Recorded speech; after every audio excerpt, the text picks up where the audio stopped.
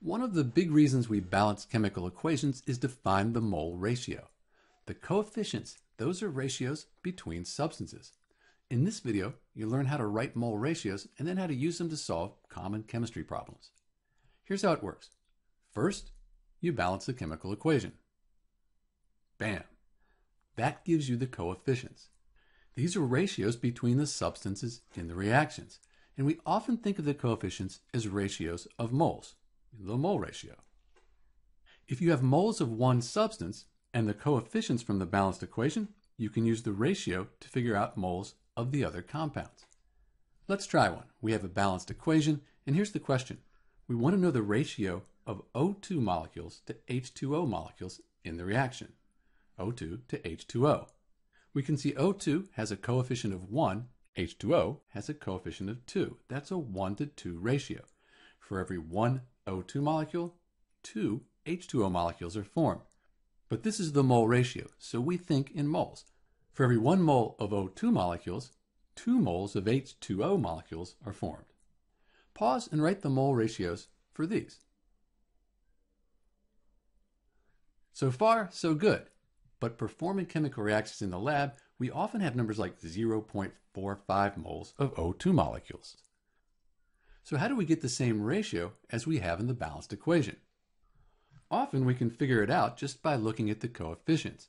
If we have a 1 to 2 ratio for O2 to H2O, this would mean we have twice as much H2O, so instead of 0.45 mole, we have 0.90. You could also figure this out just by setting up a ratio. 0.45 is to 1 is X is to 2. We can set that up. 0.45 over 1 equals X over 2. And to solve for X, we can cross multiply. 1 times X, that's X. 2 times 0.45, 0.90, and that would be the moles of H2O, which is what we found before. So this is another way to look at the ratios. That's pretty much it. If you're wondering where the 0.45 moles of O2 came from, that's just what's given in the question. Pause and give this one a try. So we have twice as much hydrogen as we do oxygen. That means we should have 0.8 moles of O2. For water, since the coefficients are the same, we just have 1.6 moles. Pause and give this one a try. At this point, you should understand that we balance equations to get the coefficients. These coefficients tell us the ratio of moles for each compound. But as long as the ratio is maintained, any set of numbers is valid. Let's look at how we can use mole ratios with more challenging problems. So for this problem, the equation's already balanced, so we don't need to do that. And we have a 4 to 3 to 2 ratio. So let's write down what we have and what we're looking for. We're asked how many moles of Fe molecules. So we don't know Fe, let's just call it X. And we're given 0.27 moles of oxygen molecules, so 0.27. First, we can estimate. We see it's a 3 to 4 ratio. So 3 is to 4 as 0.27 is 0.3 something, 0.35. So we have a general idea of a number that we'll end up with. Next, we could just look at a ratio. We could say X is to 4 as 0.27 is to 3. And then we could solve for X. 3 times X, 3X equals 1.08. We divide both sides by 3. X, that equals 0.36, and that's going to be the moles of Fe. So we're pretty close with our estimation there. So this is one way to do it. There's another way we should do it, though, and this is often preferred by teachers. It's the same thing. We're using a mole ratio, but now we're treating it as a conversion factor. And to do that, we can use this equation here.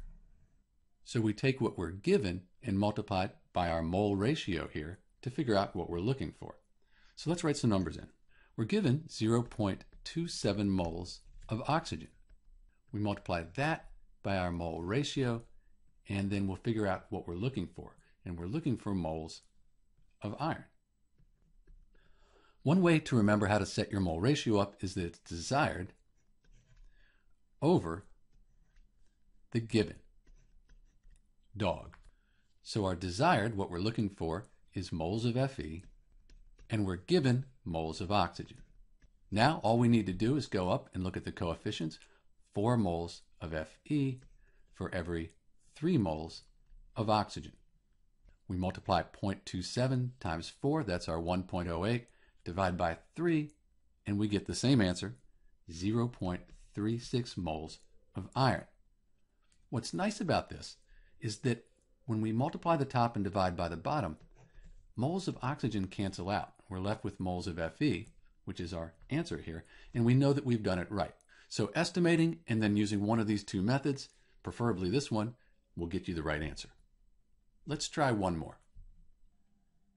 So in this problem, we see that the equation, it's not balanced. So we do need to balance the equation first. If we put a 2 here, that would give us 2 nitrogens. We'd have 2 times 3, 6 hydrogens, but we could put a 3 here. And now it's balanced. So we have 3.8 moles of H2. And it says we have excess N2. That just means we have a lot of N2, this nitrogen gas, and we don't need to worry about it. And we want to know how many moles of NH3. That's the one we don't know, the ammonia.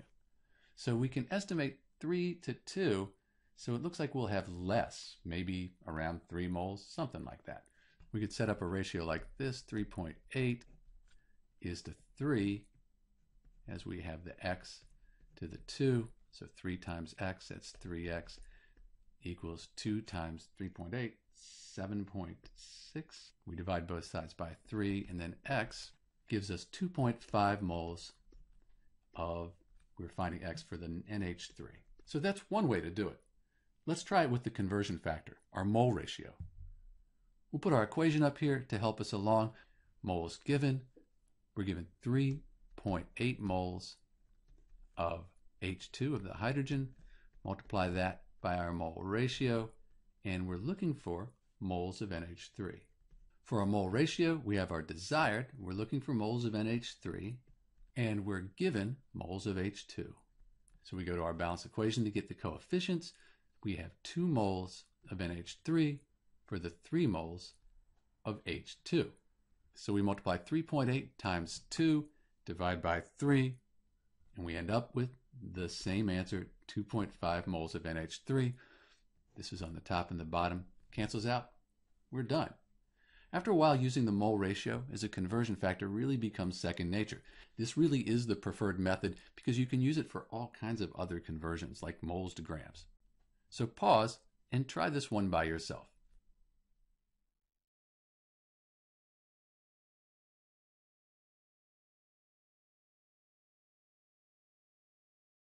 Some teachers require that you use conversion factors and show your work. But understand, we're just using coefficients from the balanced equation to find the ratio. You can estimate first, and that'll help you make sure you get the right answer. You can find the explanation for this problem and more practice in the mole practice video listed in the description of this video. To recap, a balanced equation shows us the ratio of moles for each compound in the chemical reaction. If we're given a certain number of moles for a substance, we can use the ratio from the balanced equation to figure out the moles for the rest of the compounds in the equation. This is Dr. B with the mole ratio, and thanks for watching.